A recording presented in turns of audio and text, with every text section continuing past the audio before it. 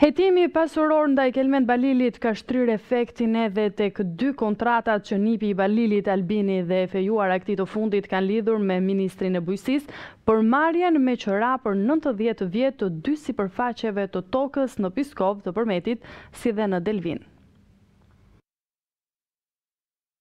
Hetimi pasuror ndaj Kelmet Balilit ka shtrirë efektin edhe tek dy kontratat që nipi i Balilit, Albini dhe e fejuara e këtij të fundit Gjesjana Ballaci kanë lidhur me Ministrinë e Bujqësisë për marrjen me qëra për 90 vjet të dy sipërfaqeve toksore në Piskov të Përmetit dhe Delvin. Pak ditë më parë, një grup hetimor pranë Prokurorisë së Krimeve të Rënda sekuestruan të gjithë dokumentacionin në Ministrinë e Bujqësisë të bashku me plan vendosjen e pasurive toksore të marra me qëra. Pritet që në dobi të këtij hetimi të pyetet djali i Bashkim Balilit, Albin Balili, dhe e fejuara e këtij të fundit Gjesjana Ballaci. Në dokumentacionin që ka sekuestruar Prokuroria, rezulton se në letra, fituesit e kësaj toke bujqësore rezultojnë të jenë dy 22 vjeçar të fejuar me njëri tjetrin, të cilët nuk kanë asnjë lidhje me bujqësinë apo me agrokulturën. Se çfarë kriterësh kanë përdorur këta të rinj që janë kualifikuar si fitues të sipërfaqes së tokës shtetërore, kjo mbetet për tu parë gjatë hetimit në vijim, të nisur tashmë nga Prokuroria e Krimeve të Rënda, e cila paralelisht po heton vëllezërit Balili për pasurinë.